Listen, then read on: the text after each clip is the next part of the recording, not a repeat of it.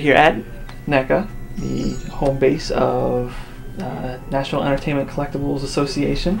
Okay, and we're here with Randy Falk. How do you guys come about getting the licenses for what you do? You know, it's a combination.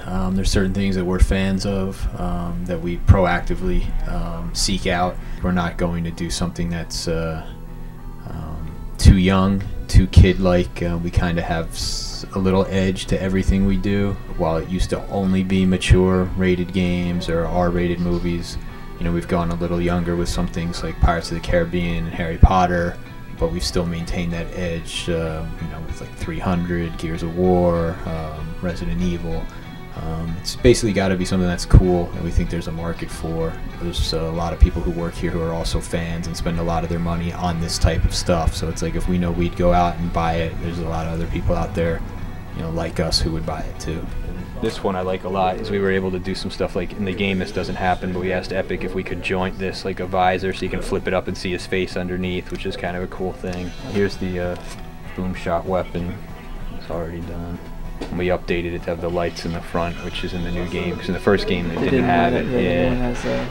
Yeah. So you see when like the lambent ones are all like poisoned or covered with the emulsion and stuff. Yeah, covered with the emulsion poison. Yeah. We're doing like a spring thing. When you press the locust symbol, they all pop out, and then they can. That's pretty sweet. That's pretty cool. So this is my favorite locust we've done so far. I mean, the drones and everything were cool, but I just think this guy turned out so awesome. We're slowly getting more and more in there, which is cool because I like it. And it's pretty sick. You guys have a lot of different looks for a lot of different figures, and a nice small group of guys that do it. I mean, how advantageous is it to have a group of guys that can handle every different kind of aspect of figure making? For us, it's pretty much essential because, like you said, we do so many different styles of projects, whether it's like photorealistic, you know, human likenesses, like, you know, an actor from Harry Potter or Pirates of the Caribbean or something like that, or being able to, you know, replicate animation like the Ninja Turtles or Street Fighter. So we definitely need a talent pool that's versatile and able to adapt and do different things. We couldn't get the regular Lancers like the one you bought. We couldn't get it into Europe because they thought it looked custom, so it looked too much like a real gun. Even though it has like a chainsaw on it, it's covered in red fake blood. To even sell it over there, so to even sell it over there, we kept having to add more and more blood. Eventually the whole front, including the barrel, was totally red, and they still wouldn't approve it to get it into the country. So we had to do something extreme, and I at that point did not even know that they were doing a gold one in the game. One of our UK customers who like owns he's like Game Station. It's sort of like the equivalent of a GameStop or something in Europe.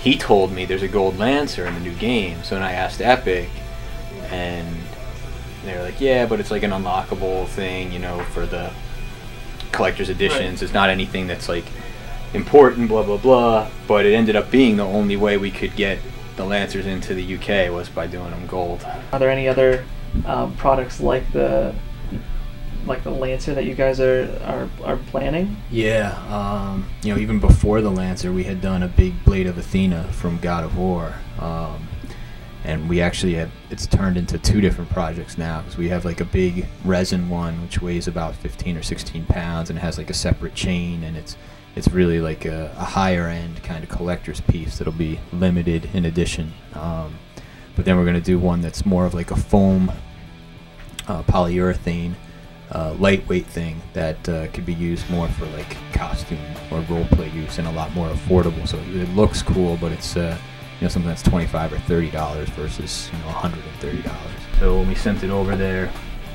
you know, we added in this great new hip joint, which I was showing you on some of those other figures, so you can get all this leg movement, get them bend and crouch. And we added a knee joint hidden underneath the knee pad, so you don't see it.